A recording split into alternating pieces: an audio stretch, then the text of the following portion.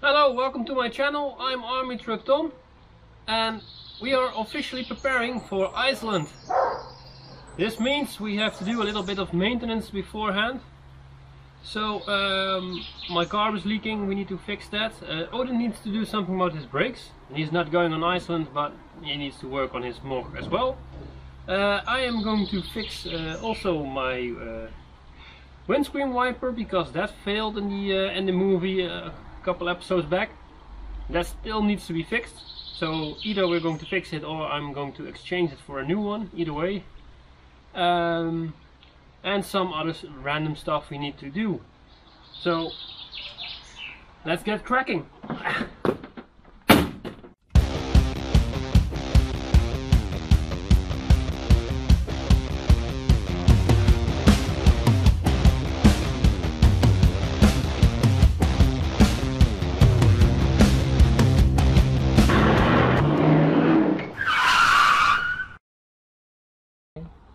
We got new internals for the master brake cylinder, and as you may know, it was a new master brake cylinder, but well, there's an issue here. I don't know if you can see that right now, but it's completely wet.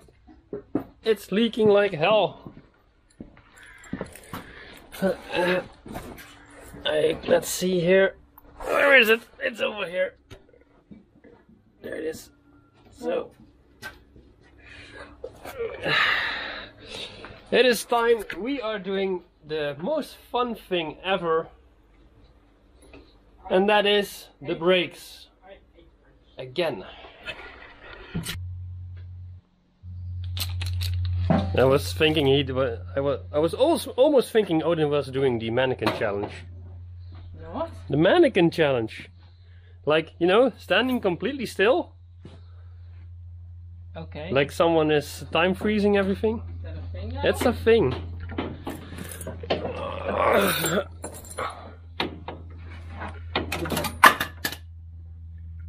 Yeah, put it right there. Yeah.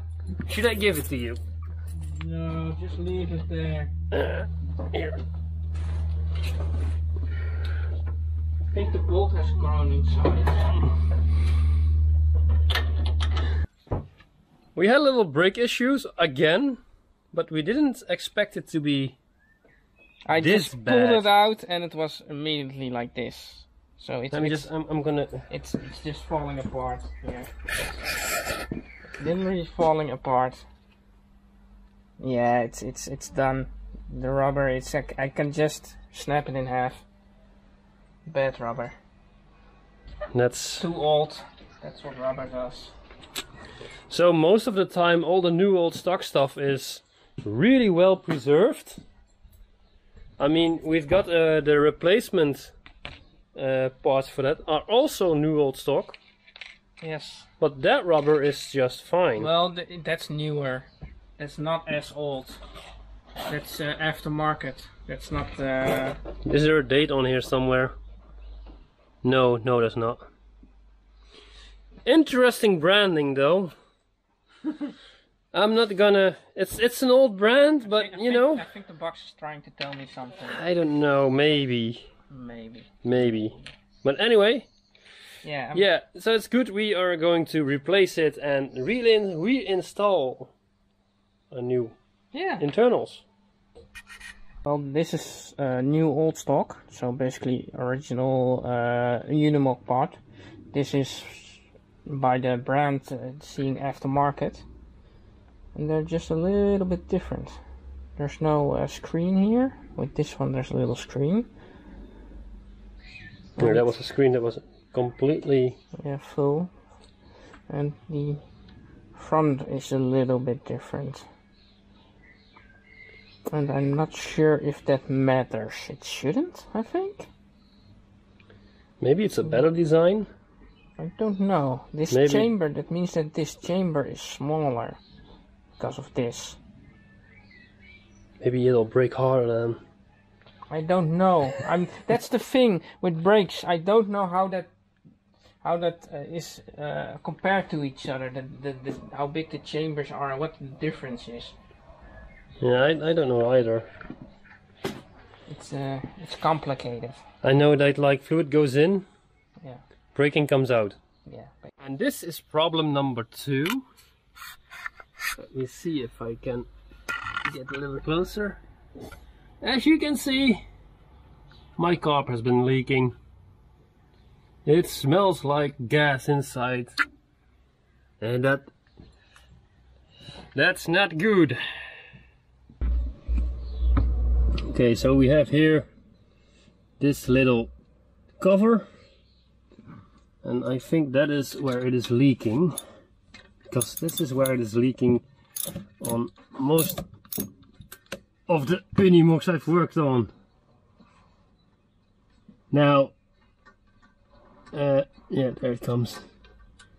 There's the gas. Yeah, there's not a lot of gas in the chamber. Now, I don't know if you can see this, but this little copper ring here is a little bit damaged.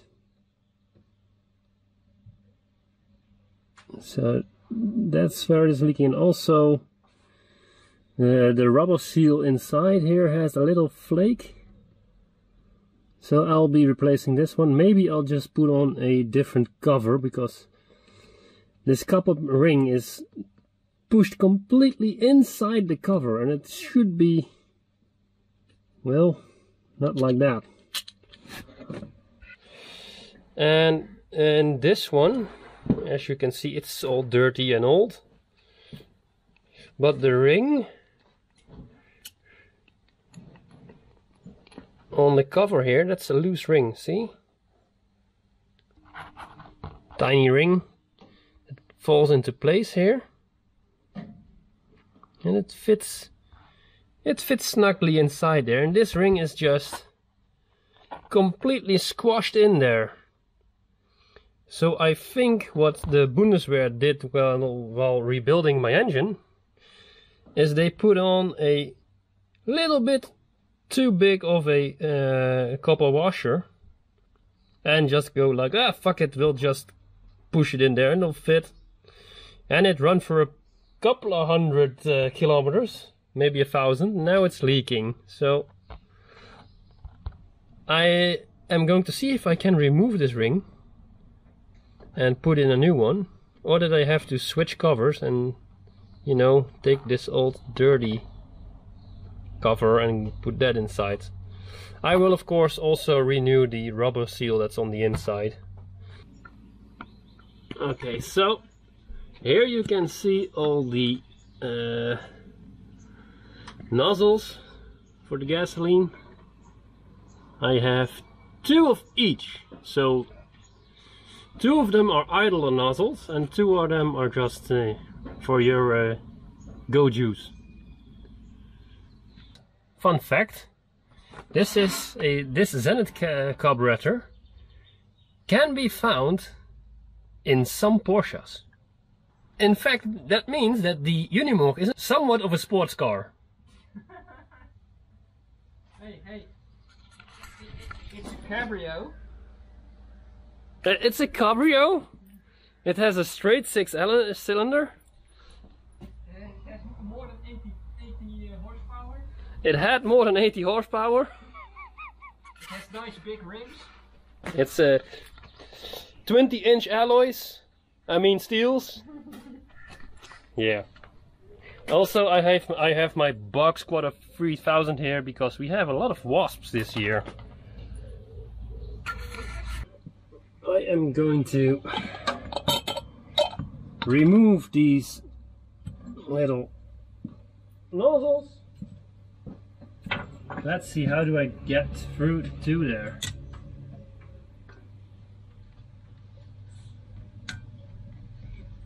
There you go. These are actually remarkably clean.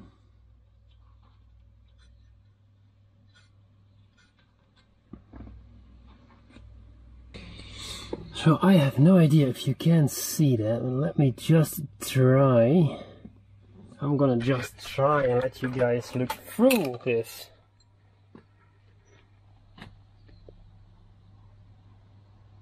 Of course that's not gonna work, is it now? There you go. See, you can actually see right through this one. So it turns out that the seal and the little cover was not the issue here, and well, the carb still leaked a lot. So we've gone ahead and bought ourselves an entirely new set to overhaul everything. And let's hope that by rebuilding everything, she will finally stop leaking. It was leaking, like dripping out of here. Yeah, which is technically not possible because there are no fuel lines going to. Well, there shouldn't be fuel on here. Like. So it probably was dripping on here, and then. So. And yeah, I think one of you guys on the internet has commented that probably my float wasn't right because it was having some trouble on the hills. Yeah, that's a good point, yeah. So 1 and 1 is equals 2, and we figured out that we have here this little thing. This is the new one. This is the new one. The old one should be here. And I don't know if you can see that. You can try, but there's a little needle inside here, and on this one it's now sitting lower than the new one, and it doesn't come out. It's stuck in there. So this is constantly open, meaning that all the fuel can go straight into the engine, actually. Yeah. English, do you speak it? Sometimes. So when you stopped and it went back to idle, it closes. Yeah, because it mostly leaked when the engine was off. Yeah, then it started dripping at these 2 points, which conveniently are the furthest points that are outside the tray that catches the fuel that leaks. So it was dripping on the exhaust manifold. Yeah, so it was very spannend. Exciting. Also, this is the how you call the accelerator pump, if I'm correct, and also the rubber from this one is a little bit, yeah, damaged. So let's we are going to put it back together now because we got a new set. Yeah. A complete set, completely complete. Well, almost complete. Almost complete new set. These are the only things that are not in the set. Oh, that's the downpipe. Yes. No. Yeah, here, right? I don't know. No, here. Fucking. Yeah. So that's that. We didn't film the taking it apart because, well, you can just rewind this stuff and then you can see how it comes back apart, right? Right.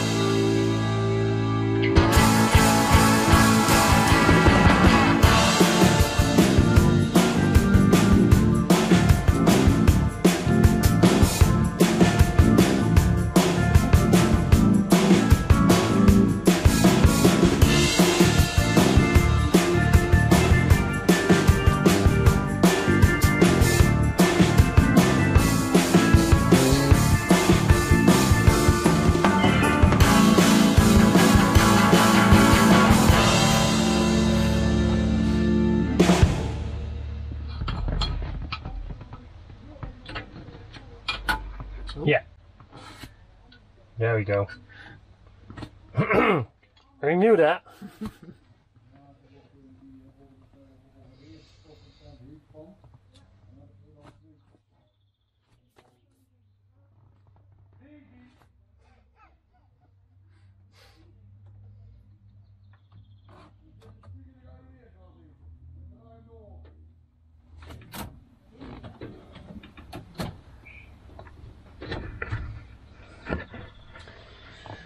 Done. Oh wait.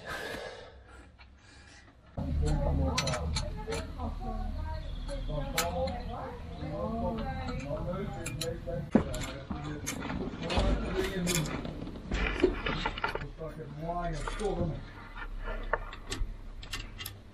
helping.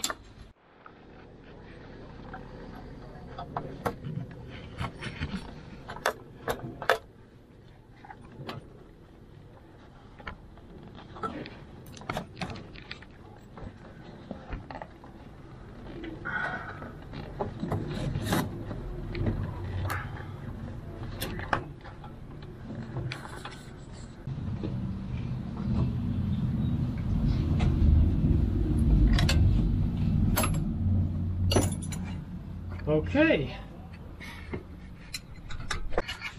Will it leak or will it not leak? Will it explode?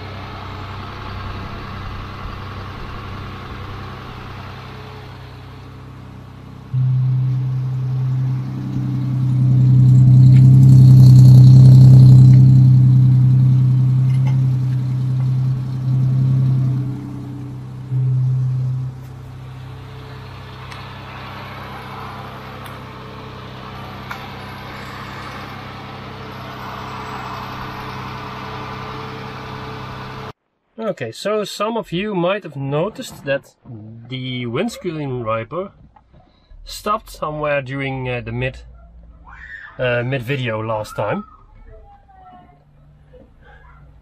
That's my lovely wife.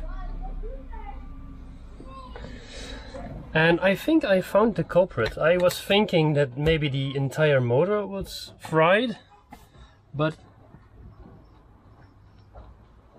I actually think that on these two contacts here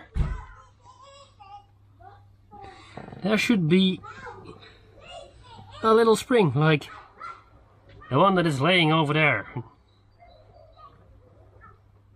So I think that that is our problem. I'll try and install it and then we'll see if it works again. Okay, so I got the little spring out and I'm just trying to hook it on here, and I need another finger like that, something I think.